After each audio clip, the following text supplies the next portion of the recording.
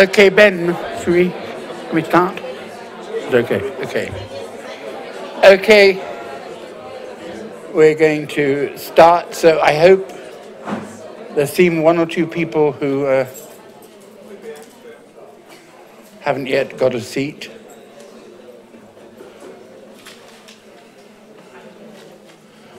Okay.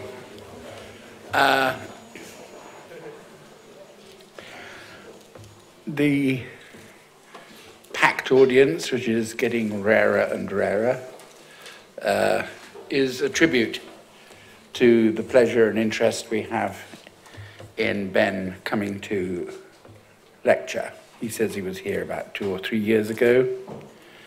Ben, of course, was a student at the AA and then a teacher.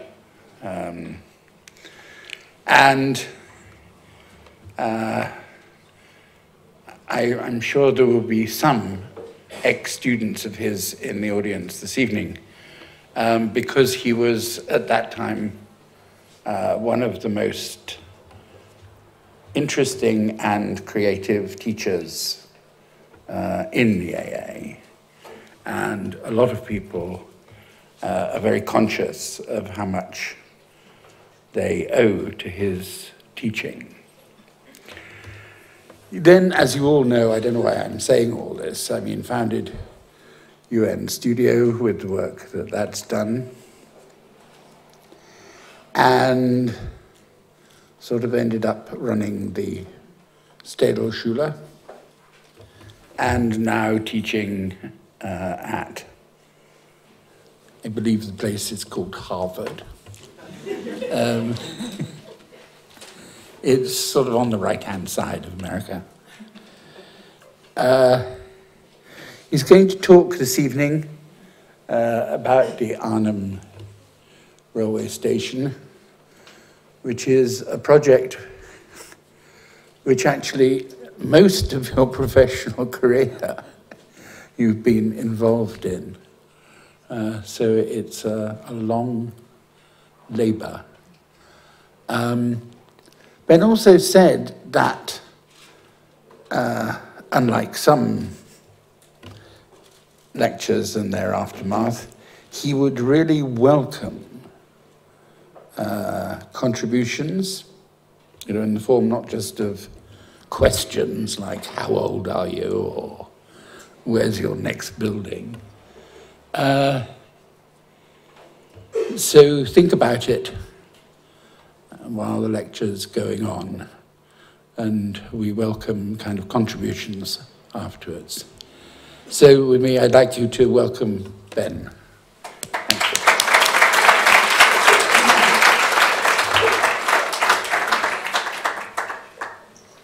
Thanks, Mark. Yeah.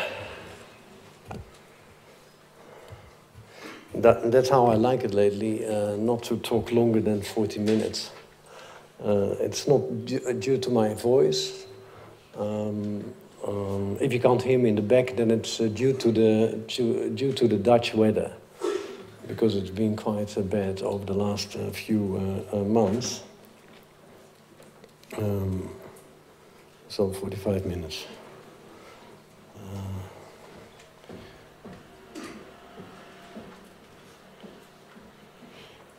So what I will do is talk about the Arnhem train station. Can we dim the light more? Yeah.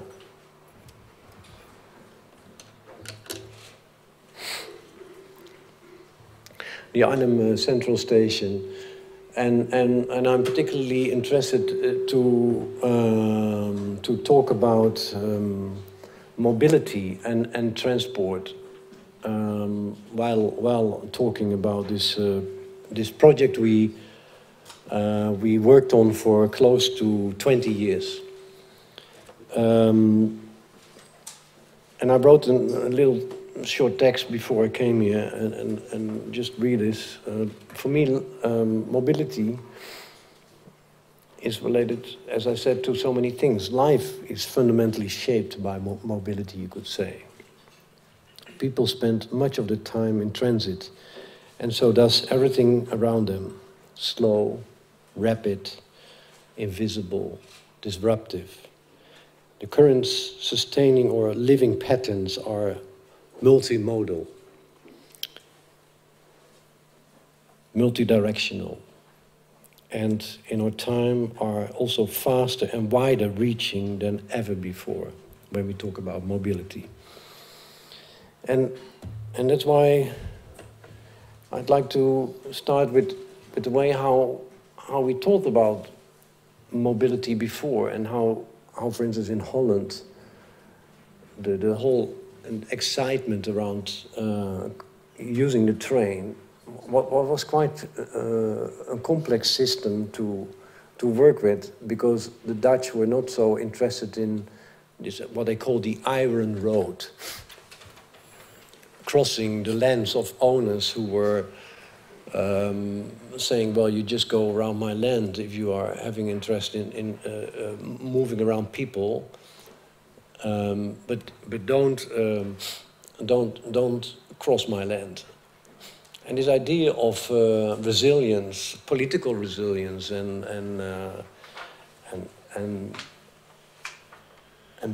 kind of public resilience was in that time quite intense. And I'm talking here about the mid-19th century. But if we go back to the history and a bit more earlier history of the phenomenon of traveling, we all know how exciting, especially in the industrial age, how exciting one became about traveling. The optimism of leaving and departing, the notion of the spectacle, this whole phenomenon of the uplifting quality of traveling was celebrated so intensely, not only in architecture, as we know, like we can see here in the Grand Central Station, or in Euston Station in London, but was actually demolished in the 1960s, but it was also coming back in the movies, paintings, like, for instance, as we know it from the Futurist. But all these ideas were fascinating me so much when we worked on the Arnhem train station, and I'm talking now about the 1919, close to 1996, when we started an analysis of the site, where we dealt with a lot of resilience, actually. This was the entrance tunnel towards two bus stations. The square was asymmetrically placed, so people didn't know where to step over and how, and didn't know where to wait when they were not sometimes only waiting for or either the trolley bus, what is an electrical bus, maybe you know these buses, but they were also waiting for the train sometimes, because the train station was too small. So when we were asked to rethink the train station area, then the railroad department were saying, well, we are not interested in thinking about the city side. We want our station on this side, and whatever the city is going to do with their side, we are not interested in. So, I mean, it was an incredible political fight we had with not only the rail department, but also with how we could convince many parties to discover that it was not ground value what was the most important way to think of, because, I mean, that was the argument. This is our ground and that's your ground. We argued that there were so many step overs between the two bus stations already in the 80s and the 90s that the step overs of the two bus stations were higher than the movement between the train station and the city center, for instance. And we argued that if you would have a shop or any kind of commercial entity related to your tunnel or entrance of the platforms, you would have no people, because they will wait all there or they will not be connected. So the argument was like a shop. If you have a beautiful shop on a fantastic ground, but you have no people, then you have no shop. So we argued for people make ground value. And after many discussions and many diagrams we produced, we could find a system of arguing that this site needed a transfer location instead of only a train station. So by introducing a parking for the bikes, actually there are so many bikes coming to this station. I think we have now around 4,000 bikes coming to the train station and have parking places for them underneath this part of the transfer location, or the transfer hall as we call it right now. And of course the two bus stations generate an incredible amount of movement between not only the bike entrance, but we also introduced a car park underneath the whole site in order to make sure that everyone coming to the site would be able to directly have a connection towards the train platforms. And what we did was to use all these movements, all these entities of movements, we used in a way by using the natural landscape of Arnhem. And you know, maybe in Arnhem, there is some movement in the city. There is a high difference, for instance, in or side, but from one point to the other, but well, it's almost close to 7 meters. And don't forget, every Dutchman is happy with a little hill. So we were actually using that opportunity to play with the sloping landscape and use that in order to make the openings for the entrance of the car park and the bicycle parking.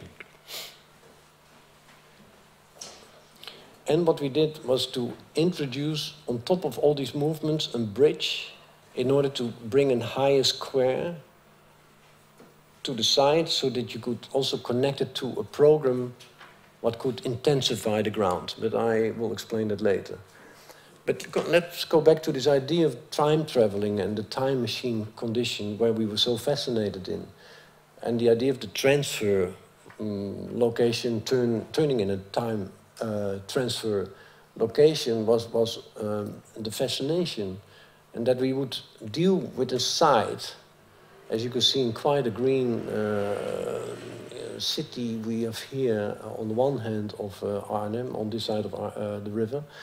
But a quite intense city on this side where we dealt with so many aspects of the complexity of this site related to all these Brazilian discussions we had in the beginning of the city. Whereas after a lot of political discussions where also there where you have to imagine not only the government was involved because of subsidiaries, but the regional, political regional forces were involved. Also the local city was of course be involved. Even some European funds were connected to this project. So apart from all the parties being involved, we had to melt a lot of difficulties here together with an ambition of a city who wanted to be the center between two economical areas. And that was the Ruhrgebiet, on the one hand in Germany, and on the other hand the Randstad in Holland. And with the high-speed train, what is actually not so going so fast in Holland, pity enough, but it will go faster in a few years' time. With this new high-speed train, Arnhem thought to be then in the future having a better connection to the way how they could expect more visitors coming to their place. And don't forget, Arnhem is a place where a lot of cultural forces, apart from economical forces, also cultural forces are happening. It's an interesting blossoming city with one of the most interesting fashion schools to be found, etc. But one of the other arguments was for the train station to intensify the ground in order to stimulate with that public transport. And that was another argument towards the politicians to make sure that public transport was integrated in such a system that in a clockwise planning strategy that the site would become much more lively as it was before. Because the Arnhem site used to be almost the backyard of the city. It used to be very negative. People didn't want to walk around the train station after 9 o'clock because it was not lively enough. It was not visited. And by intensifying the location, we found ways to make sure that it would create a clockwise series of activities related to what we called slow program. So slow program in the areas where we had some housing planned and work and some quicker programs related to all the activities related to the infrastructural knot around the transfer part of the site.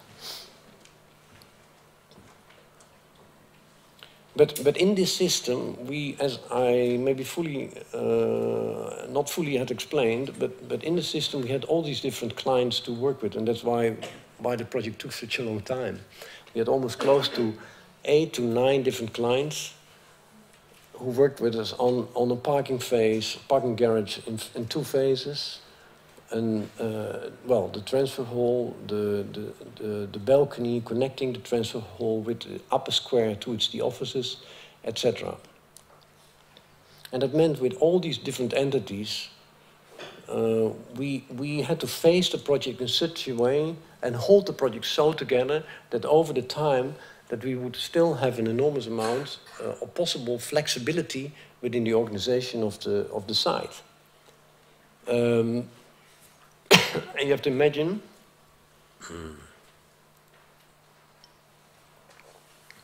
that by doing the analysis of the central part of the location, we discovered all kinds of other difficulties, that the amount of people moving from the city center towards the train station were blocked by this road. So we made a short tunnel underneath here. Actually, as a part of the earlier project in phase 1, what we started and changed some of the aspects of widening this bridge, for instance, for the high-speed train, in order to then start with the other phases of the project on this side there. And the key principles of where we worked were connected to the idea of what we call the large-scale design models of the site. And let me explain it through these V's. These V's carrying the program over the whole length of the location. The V's are V walls. You have to imagine that they collapse all the columns from the different programmatic entities. You have to make parking, the bus station, and then a conference room, offices, as I mentioned, and then tower on this side on a very small plot. So that was the difficulty, but who's carrying also is partly carried here by also this one wall. That meant that all these column systems of these different programs, they could not be connected to each other. They would not support each other. So we needed to invent a total new constructive system with these V-walls in order to carry all these programs into one gesture, whereby the light could come deeper down into the parking area, even air. The infrastructure could move from the lower part up from the parking towards the bus station, the transfer location, and then also even to the upper level of the offices. But these V's are carrying over the full length all these programs, and in a quite consistent manner over the more calmer side, as I mentioned, in the location. But when it comes down to the more infrastructural side, then the walls, they split themselves up in order to carry a few other elements on the location. You can see here the stairs and the way how daylight comes quite deep into the site. This is another element in the transfer location, where the V-walls underneath here carry a major central column to have the opportunity here to have on this side of the transfer hall to have a conference room, and is carried by not only the V-wall underneath here, and then carries a part of the roof. But a similar other element is this this twisting column, what carries almost all the other columns in this transfer hall, in order to make everything as transparent as possible and open and as visual and clear as possible for all the visitors moving to the transfer location. So this idea of stretching up the phenomenon of the station was further on developed in the whole concept of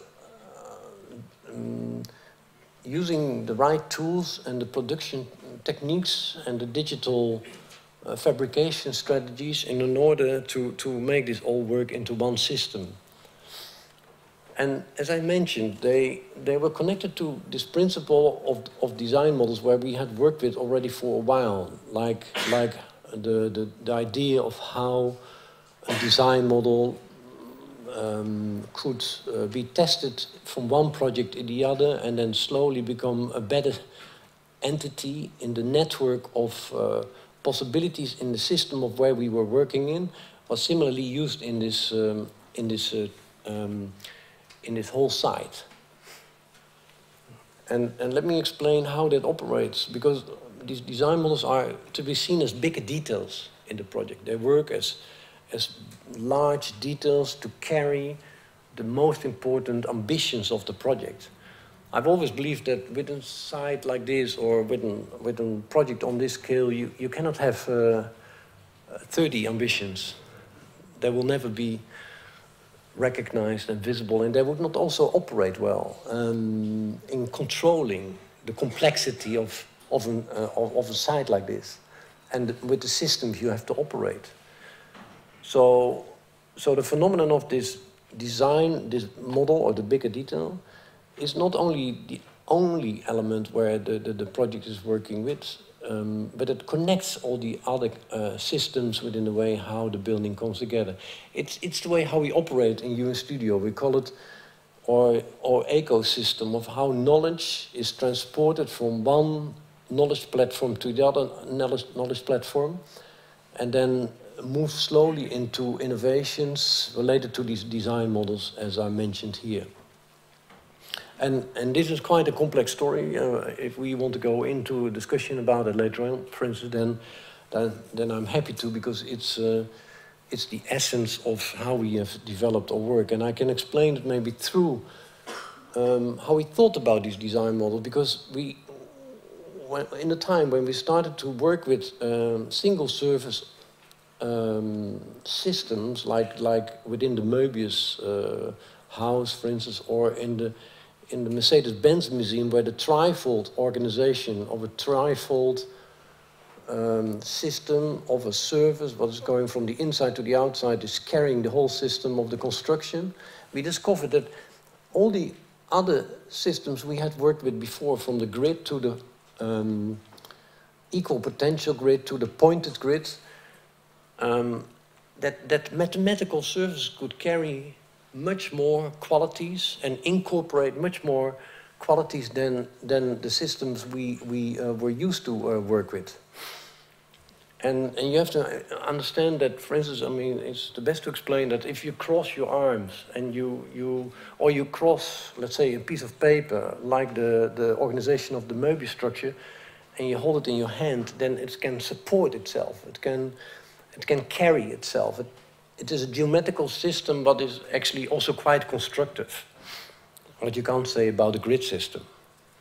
So over the years, we became far more fascinated in these ideas in order to see how, with a minimal gesture, like a reductive system, you could generate an incredible amount, or you could incorporate an incredible amount of complexity and forces into it, whereby you could invent suddenly a total new organizational system. Like, for instance, in the Seifert service system of the Arnhem train station roof and the column, they are so organized that the forces are only going through the edges of the surface. So the surface is not doing very much. It's not carrying so much forces. It's more the edges And you know the soap bubble philosophy of where Fry Otto already worked with, and some of his colleagues in the time they were doing their experiments. But it's not so much only the soap bubble strategy alone of where the string is taking up the force, but it's also the way how you bend them, as you can see in this structure. The twist is carrying almost a span of close to 65 meters on the one side of the hole, and another 35 to 40 meters on the other side, through a very simple gesture in the middle of this station. And here you can see some of these tests and earlier ideas in the 90s. We're talking about the 90s here, where 3D modeling was still a bit kind of unusual. But we developed our own programs in the time in order to make sure that we could make these ideas work. So as I said, there were only a few larger details we worked with, and I explained already the V models, the cuts in the landscape. The Klein model surface was further developed in the idea of that you would have a movement of people coming from the higher level onto the site and then be pulled back into the site. Was a more conceptual model about the flow, but was also later on transformed in the idea of moving an almost box-like organization to a more kind of softer organization, whereby the more softer side of the organization dealt more with the infrastructure, and the more box-like organization dealt more with the calmer programs on the side. So the transformative aspect of movement and programmatic entities was supported by the action of the geometry and the forms on the side. And that's maybe the key of the way how we work with these design models.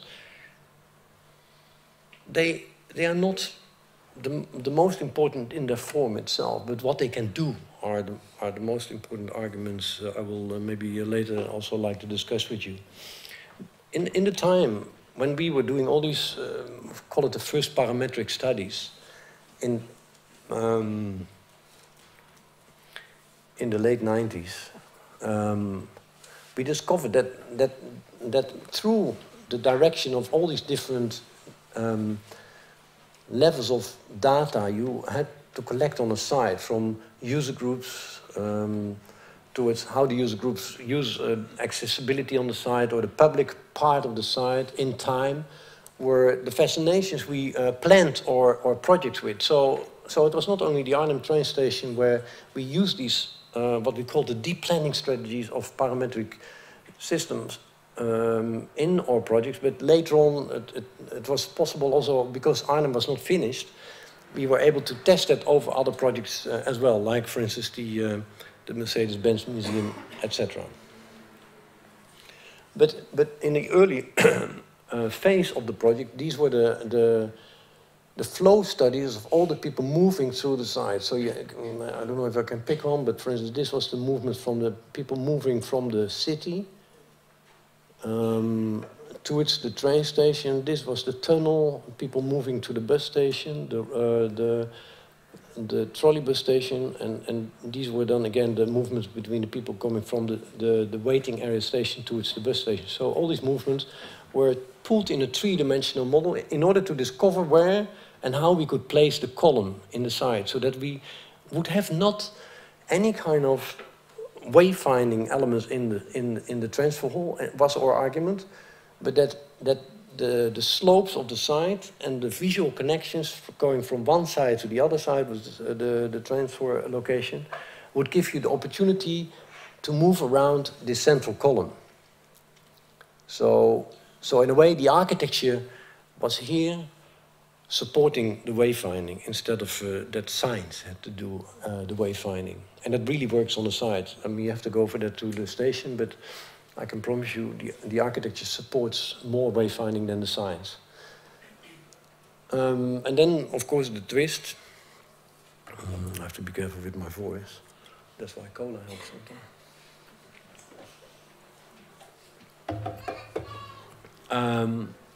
The twist was, of course, the key to support that notion of wayfinding, so that you would almost follow the twist in the way how it would orient yourself. And that's why maybe in the mathematical world of services, it's quite nice that one can talk about orientable and non-orientable services.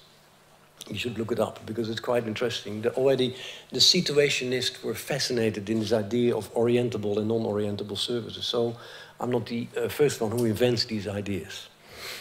There is a history related to that. But during the whole process of transforming the ideas from the digital production towards the manufacturing of the production of the steelwork, what was early on thought in concrete, actually that's quite maybe interesting, that we in the beginning thought that we could do everything in concrete, like with the Erasmus Bridge in Rotterdam, but then later on we discovered that we could make everything much more slender and could make the spans much wider in steel than in concrete. And actually we had a budget discussion. We had to be fast with this last part of the project. We had only 2 years to build the transfer location. So we built the hall in different segments on maybe close to 5 different locations in order to make it work as quick as possible. These were the prefab elements we were testing and checking in the first phase of the project. And here you see how then all these different elements over the time came together while constructing and bringing all these elements to the site.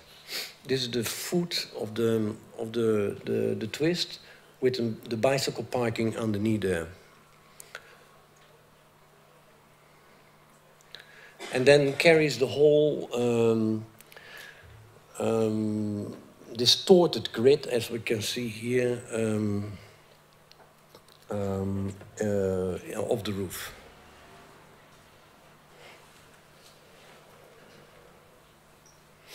Yeah, and then if you come from the maybe I explain it. If you come from the bus station or you come from the city center, then you can see the twist is always guiding you. This is the bridge going to that higher level in the side. This lady is not allowed to walk here with her bike, but you can. She should go underneath there. She lost her way, actually, strange enough. But this is the whole system of how you then come into the hall. You have a panorama of all the entities, of going to the trains, going to the entrance of the car park, which you immediately will see. The taxis who stand here on the higher level. Actually, the idea was also that the taxis in the night and the people walking around that side of the location would always be able to look into the hall for safety. I mean, safety. You know that safety aspects become far more important over the last years in train stations than ever before, and that was actually one of the arguments. We could also make this open transfer location in Arnhem. So that was the stretched image, and this is the way how you see it, and all coming together in the way how this twist works together with the way how daylight is guiding you. I said that the surfaces were guiding you so that you would move easily from one surface on a high level in sometimes a 3 or 4% angle, but the light openings are doing that maybe even more in the way how you move in the side. And I forgot to say that over these years we had, of course, the opportunities to test these double curved surfaces and these mathematical surfaces in so many different ways. Like this is the Graz Music Theater in Austria, where we built it in concrete, and we discovered so many unusual difficulties and interesting innovations in the same time together with the engineers we worked with. Like, for instance, this structure is pumped up with the concrete bottom up, so it's not poured down, but it's pumped up in order to have that we would have not too much gravel in the concrete underneath this surface. And in the same time, other projects from Villa Arnhem, and of course, mainly again, of course, the Mercedes-Benz Museum were the projects we could test these ideas in. So stretching all these phenomena gave us the opportunity to rethink mobility in a totally different manner. But also the phenomenon of the object, and we all know now lately Graham Harman talking about the third table, in the sense that he says that it is so interesting of the third table that you don't have to think of the table as a mathematical object where all the molecules are part of the system of the table, or that what you do with the table, that you can write on the table or whatever, but that it is the beauty of the intensity of the object, what is the power of the table. And in a way he says it's all these aspects of the table what makes it so beautiful, that what it can do. And in a similar way, I've always liked the idea of that you can work with flows and directionality of the computational and many aspects of the way guiding knowledge in many directions, but the intensity of the object is the most important in order to make things work, so that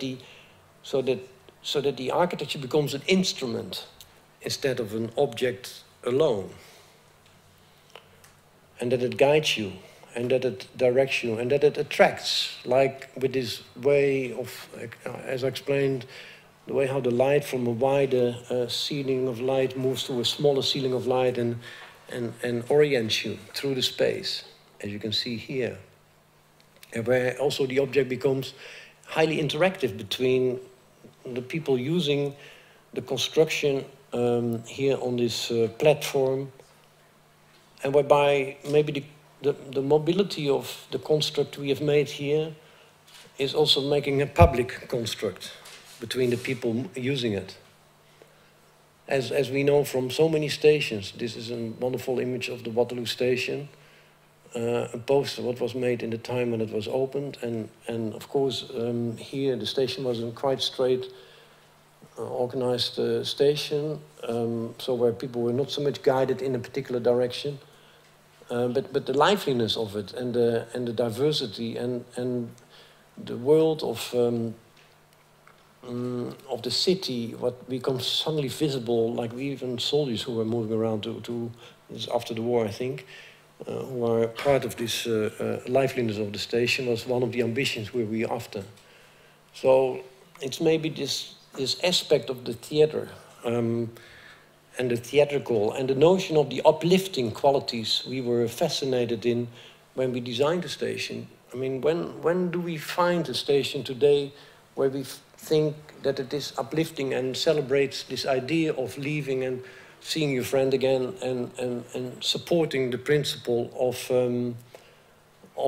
that you're happy to leave, or to enjoy that you come into a new site, for instance. These are the aspects we wanted to pick up in this project, and for that reason it is a project where luckily enough already many people said to us they're happy to come back to. You see here's a bit in a kind of a quick movie how all the movements operate, and particularly how intense these bus stations operate.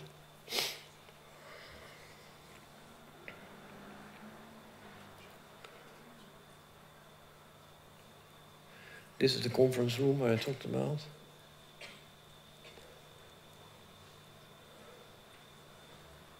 Only one for Wi-Fi and wayfinding element.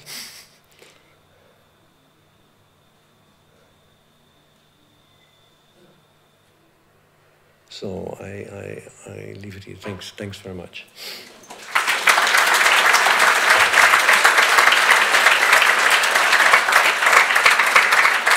A little more. Okay, I'll start it off and then.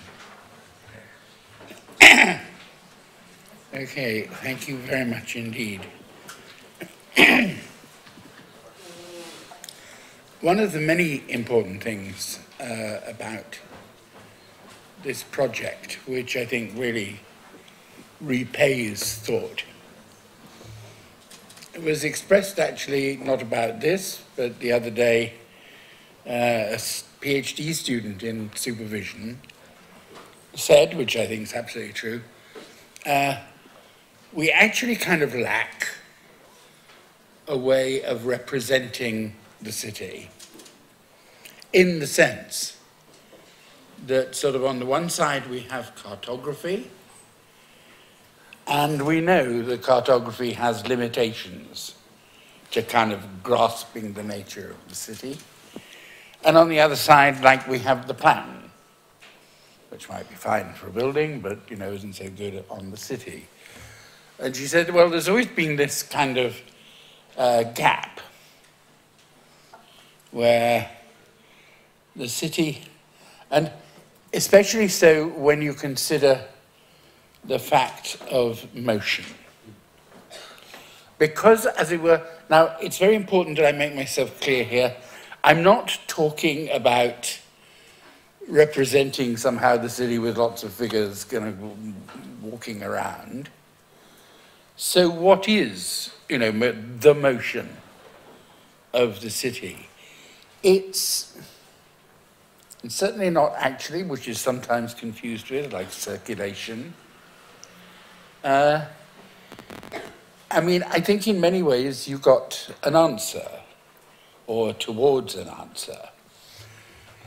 If you think about it, what you're talking about is really, you know, partly given in the notion of routes that someone will or will not take, you know, which are already mapped, in some sense, as part of the design. In that sense, let me just sort of give one more detail about the student's presentation.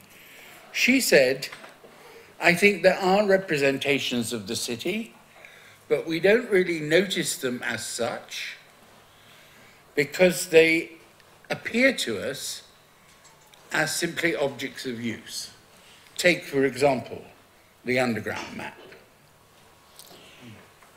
The underground map is a terrible piece of cartography, I mean, in the cartographic sense, but everyone agrees it's absolutely brilliant.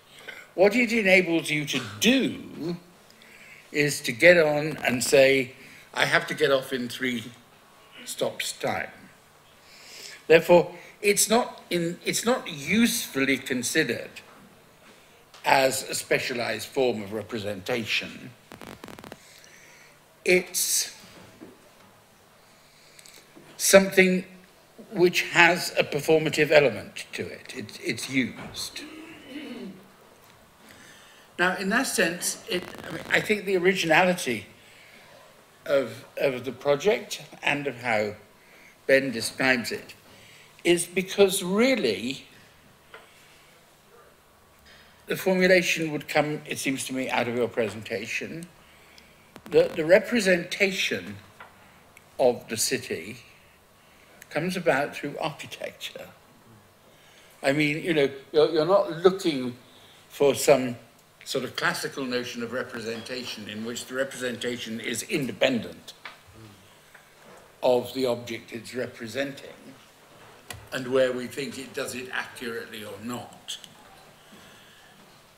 The whole question of a sort of motion, mobility, is given here in the form, really, of ultimately architectural form. And that seems to me, you know, a really pushed to that kind of level. It begins to have a way of thinking out its originality. So, I mean, I was really just trying to put it, because I think, you know, then you can see much more. I mean, it enables us to track back historically. And in a funny way, you know, when you said about greeting and saying goodbye, those are phenomena which have always been incredibly successfully managed by the railway station. and appallingly managed by airports. But this is actually, it's not a question of, you know, the narratives of departure and arrival. Those two are kind of like routes. And the whole movement of the train out of the station is an extremely successful kind of. So I think your project also gives the possibility of opening up kind of historical investigations. Okay, I've gone on too long, and now I turn to you to ask Ben questions, but also to respond to the project in your own terms. Have we got a microphone?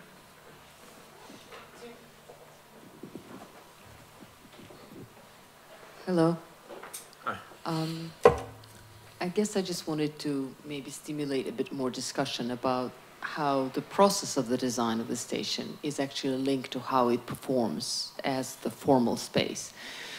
From my own analysis of the process of design of the station, one could say that, as you alluded in the talk, but I think it would be nice to hear you talk about it a bit more, that there is a kind of an indirect relationship between the diagrams and the kind of exigencies of flow and movement in the station, and the way these diagrams are then actualized in form.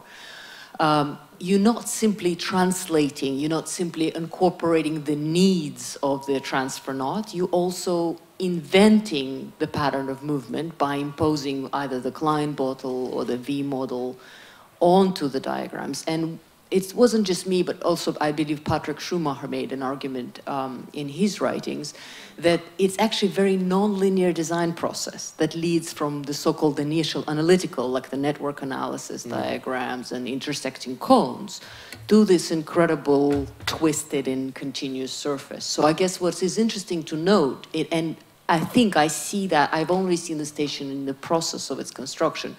When I see it as a final space, I think that there is another effect of the formal decisions and the models you've transplanted on the way we move and the way we feel and the way we interact with the space. So it's interesting relationship between program, diagram, and the formal model, which I think is an interesting discussion overall in contemporary architecture, because oftentimes we assume that diagrams are somehow translated into form. And it's not this case in your work. There's an amazing relationship back and forth. So I was wondering, maybe you've noticed that, or perhaps in other projects it might have had an effect as well. Yeah, nice. Yeah, no, you're correct that there is, of course, a fascination with the diagram already for a long time in the work. But as we always said, diagrams are just, if you are interested in working with diagrams, they're just free tools to give you the opportunity to be non-representational with the way how you move from an idea to a form. Sometimes a diagram can give you only an organizational idea, an infrastructural idea. And then you have to instrumentalize it towards the way how you can make that work. So that's the first thing I'd like to say. But there's a major difference between Patrick Schumacher's interesting parametric design and mine. and you know, I know that you're not. Patrick wrote a piece. I know. He wrote a piece on Arnhem. You know, that's nice that you know that. He was incredibly interested in the Arnhem train station in the early 90s, and he wrote a beautiful piece, so nothing negative about him and his theories. But I've always believed that it is important to know where you edit information, where do you direct it, where do you guide the right information in the parametric model, because you can have an eight-dimensional system of many layers of information coming to several points in the design, but if you don't know how to control it, then every form can go everywhere. And I'm interested in this idea of disciplining geometries. So find arguments in the way what can a geometry do?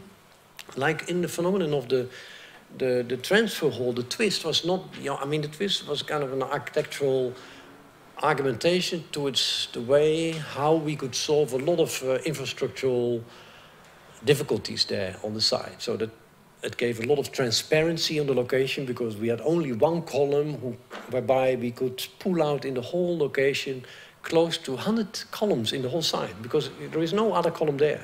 So it gave an enormous amount of possibilities to make it as transparent as possible for this station, for the transfer location. But another aspect is related to the whole time-space condition what you can find in the train station. And you have to, for that reason, you have to be there. I couldn't film it. And that is that you walk all the time in curves. And that's the most exciting aspect of the station, that you can always look back to where you came from. That you walk towards the people you can see back in the way how you move from one side to the other side. And if you're on the higher level or on the lower level, you have the feeling that the space-time condition, like Gideon wrote about it, where Le Corbusier was so fascinated in, whereby everything was seen as a camera, so 2.5D is not happening in the station there. It's there as if spaces are following you. So the spaces are in a kaleidoscopic manner, they're so there that as if you are in one time, you are many times how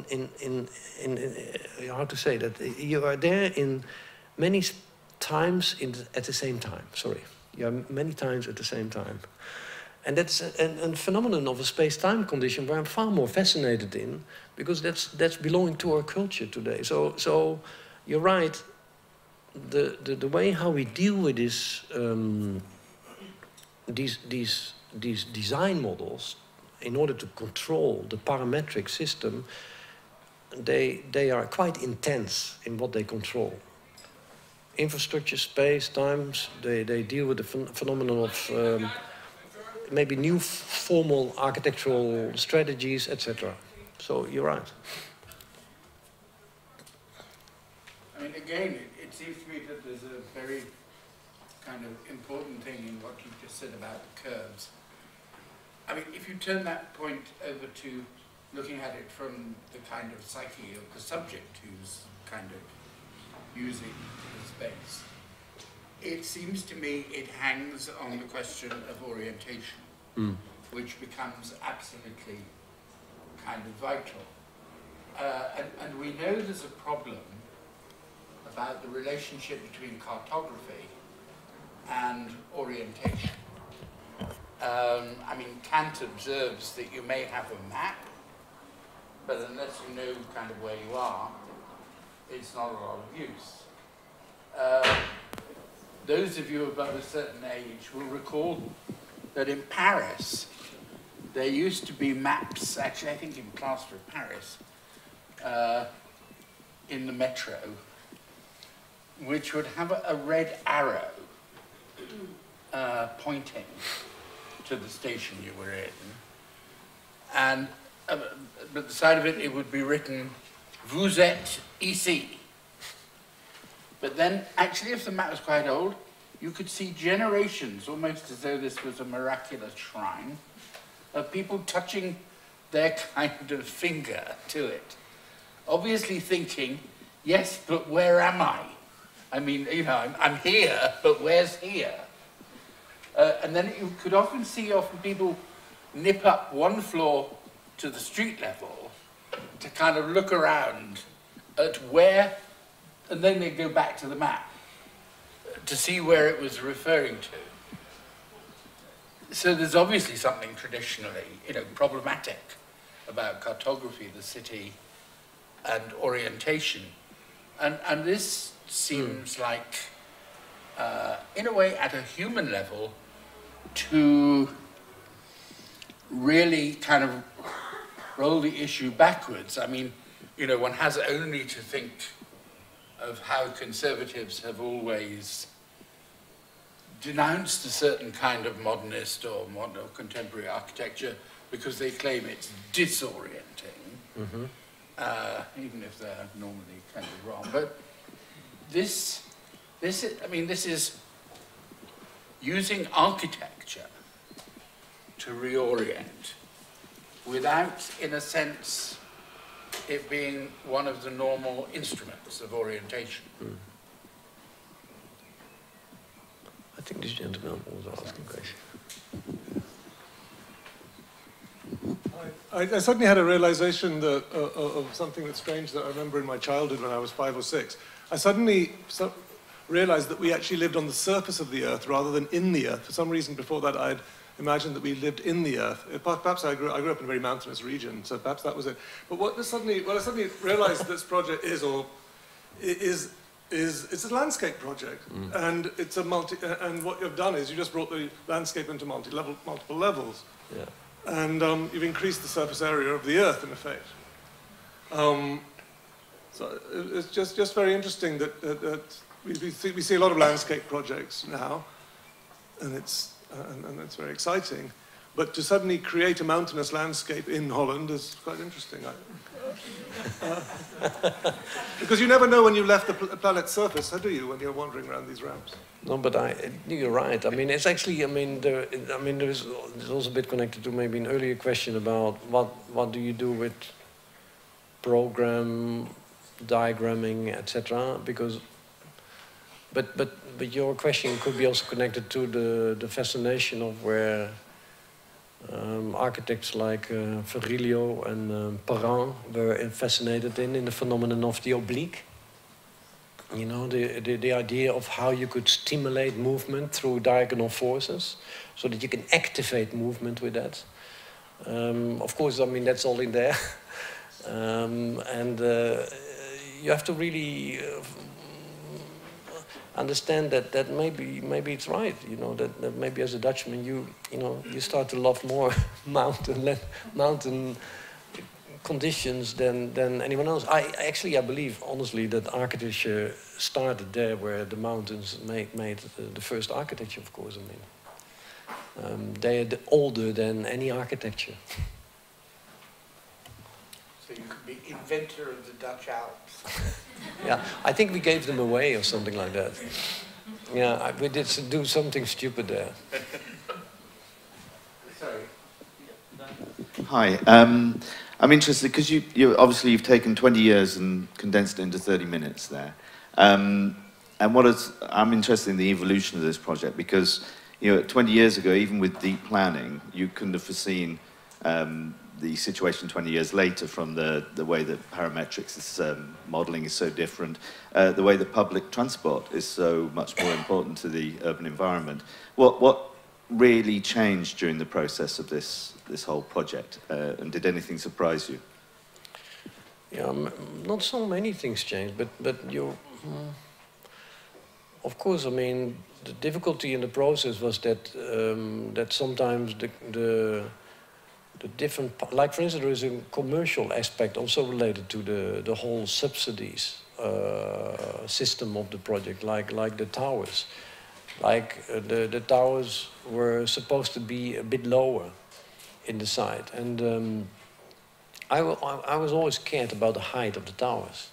But then later on we liked it because the city was planning a far more denser site around the train station after they had seen the towers and the whole development of the train station area in order to improve the whole, like I said, the whole area around the train station, because that area, Arnhem was heavily bombed, and it was actually built very quickly for certain parts in the city center after the war. So there is still so much to reconstruct on that site. So that's one thing about the towers. Maybe other elements were related to that. That of course we could not foresee that it would take 20 years. We thought that it was going to take us 12 years or 15 years. And there were difficulties in the period when we worked with all these political parties, getting certain aspects of the project from the ground, like the whole public space. I didn't talk about the public space because they're really well done by by an architect we worked with, landscape architect we worked with in such a wonderful way that that we wanted to get it done and in the way it materialized, we all were standing for. Even the city was supporting it, and it took a long time to get the finances for that project done, etc. So. But if you go back to the original drawings, I mean, you can really look at the original drawings and original intentions of the project. Most of what we were designing there and bringing together into the master plan is built as we build it.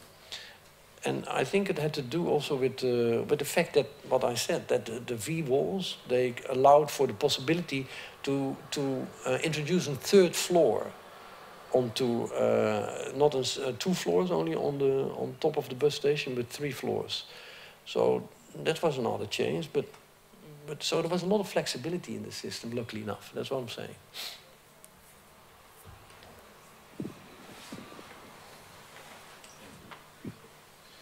Hi, I wanted to ask a question about when I look at that space, I feel like I'm sort of a human being as fluid that's moving through the space. And earlier on you talked about Euston Station and Grand Central, which are very much boxes in which you've arrived. And therefore, is there a moment where there is the pleasure of stopping, or is the pleasure only when you're moving? And you don't, there seems to be like bicycles moving and people moving, and it's all about the experience of transit rather than the experience of pausing. It's like sometimes you would just like to be able to stop, but you feel like you might be in the way of the flow. And is there like little pockets that are for stopping and waiting for a friend? Or can you explain about that? Yeah, that's a good kind question. of. Yeah, I mean, actually, what I didn't fully explain, and that's why I wanted to have more questions than I'm talking here, because it's such a large-scale project that there's so many details you can talk about for longer than an hour.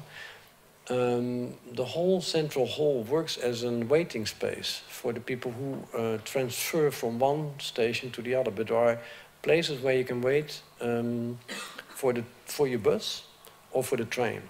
And also, there is one central sign, one board telling you not only there where you can go for the train, but also for the buses. So I think that is maybe the most essential aspect of the transfer hall, is that it guides the people in the right complex direction of where to move from one entity to the other. But the most essential is that you can also wait there.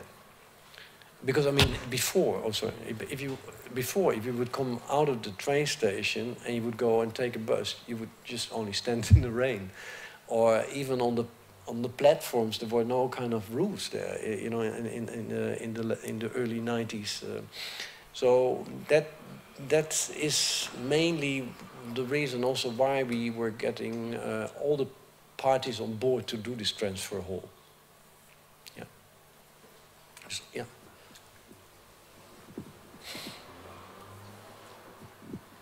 I actually have a question.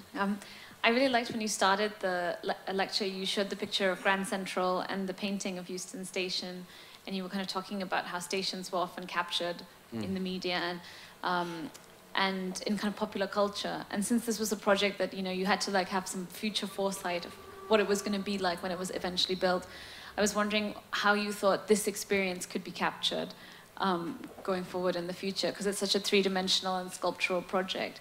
I mean, even film sometimes, like, even in the film you showed, it didn't capture everything about, like, the quality of the materiality and everything. So I was just quite curious about how you envisioned that being part of this tradition of stations in...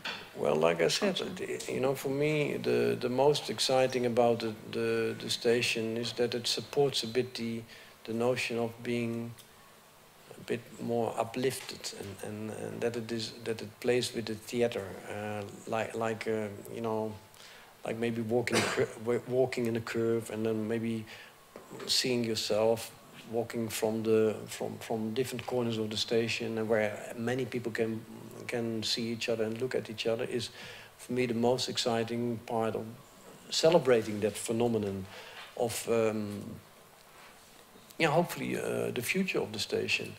And there is an enormous discussion in Holland going on anyway about public transport. And maybe I didn't emphasize it enough, but the idea that we were able on a very small ground, 40,000 square meters, to introduce a program of close to 160,000 square meters to create a work environment, living environment, and to make a site whereby so many people being so close to the station can then, was the hope, then also support this liveliness around the station, but also then use the station a bit more, is now actually further supported also in Holland. I don't know if you know that, but the station in Rotterdam, in Amsterdam, in Breda, in Utrecht, they're all going in new transformation systems whereby they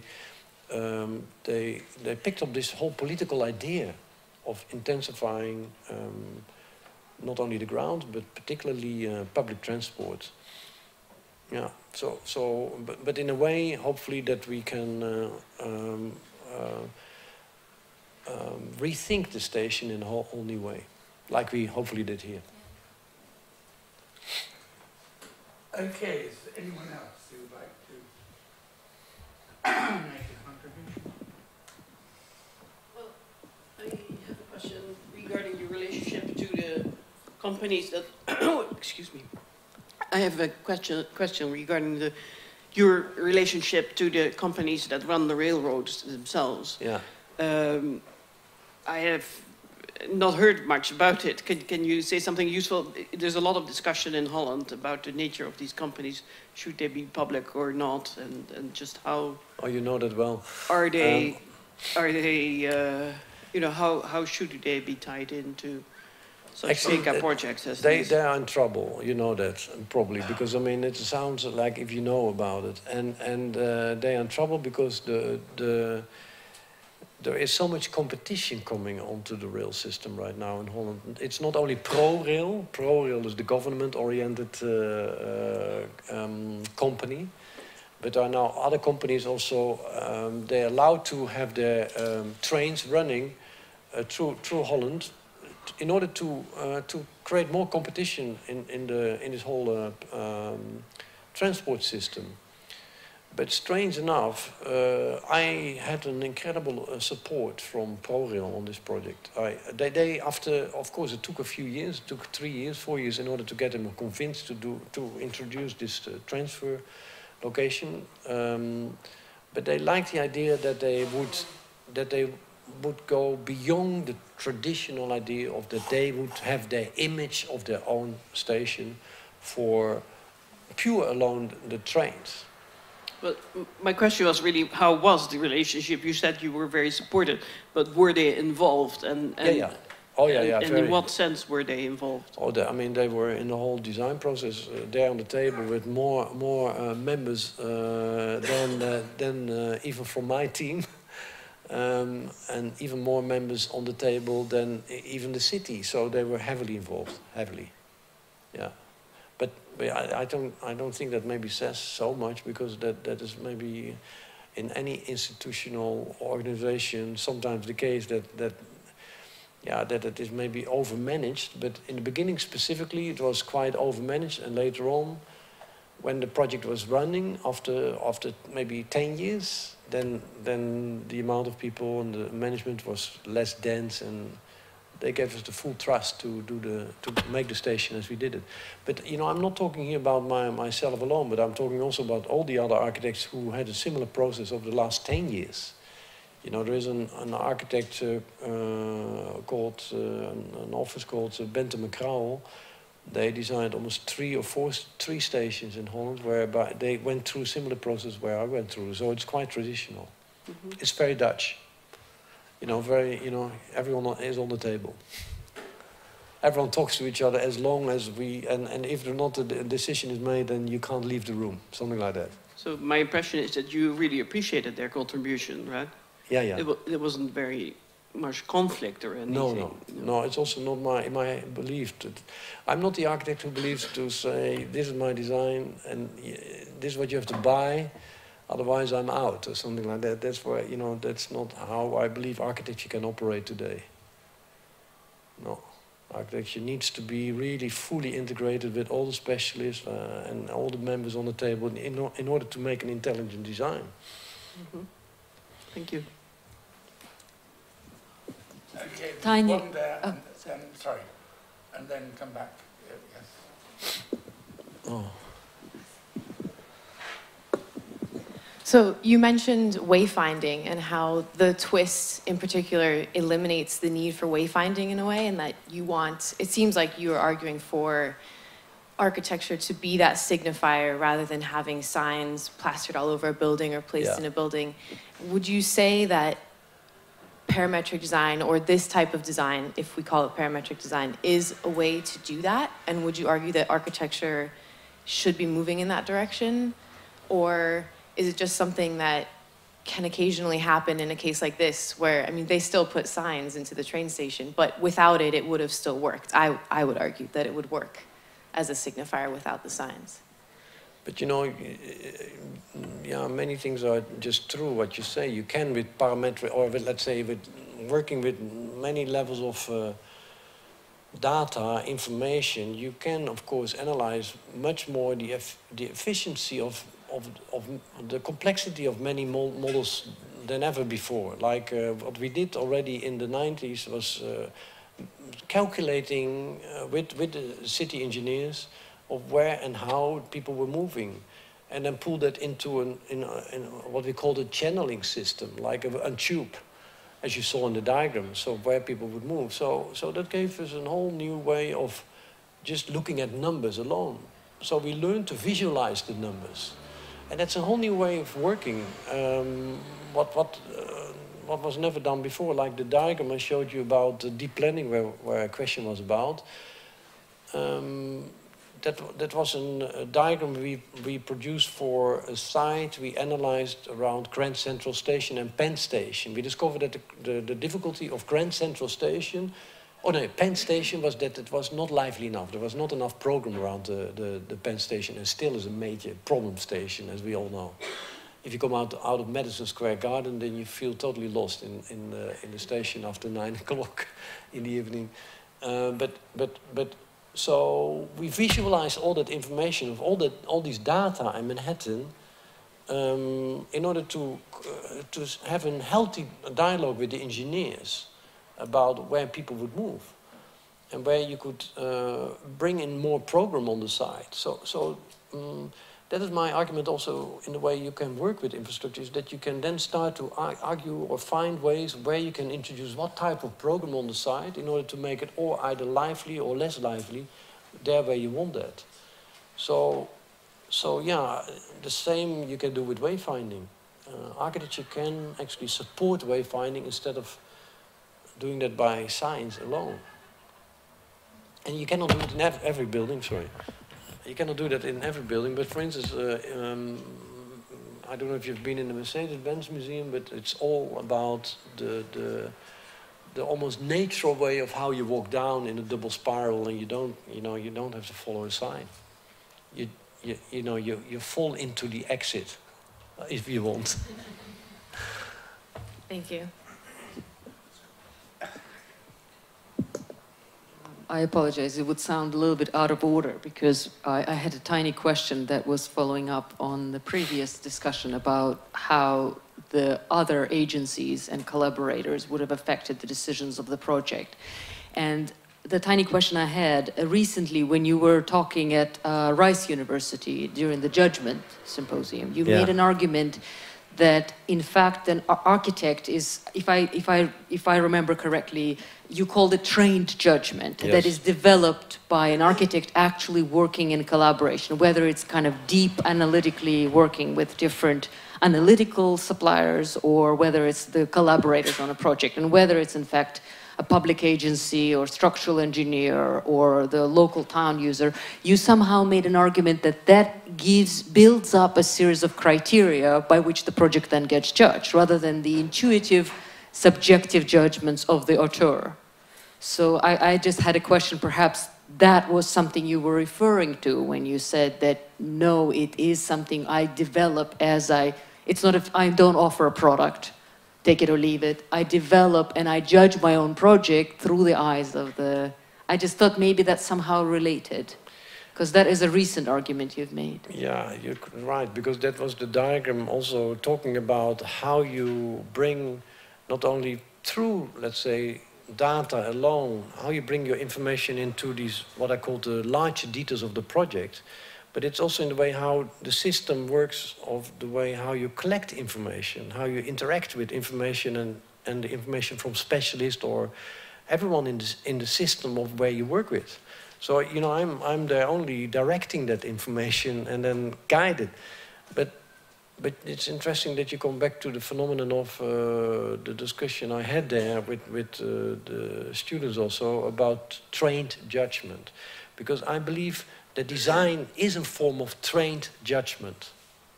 It's if you don't know how the information comes on what level, on the right level together, in order to make something work, you're over-intuitive. So there needs to be a kind of play between the intuition of why and how you guide information by developing with that kind of control in the design system.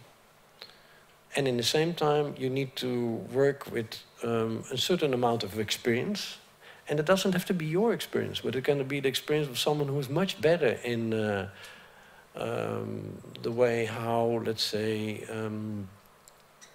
public flow and crossover of infrastructural movements come together. I mean, there are specialists for that. So yeah. So I believe that trained judgment is related to the way how you learn with that to control, or that you develop new concepts of control, maybe I should say. But control is so kind of a difficult word when you talk about control and architecture. But today you have to find new ways and systems of control in order to make the not only the ambitions work of the project, but also to, with these larger details, also to control, for instance, the budget. It sounds funny, but these larger details give you also the opportunities to control more than only architecture alone. Okay, there's no last question, in which case I think we should end, and I'd like you to join with me in thanking Ben very much. Thank you. Thank you. Thank you. Thank you.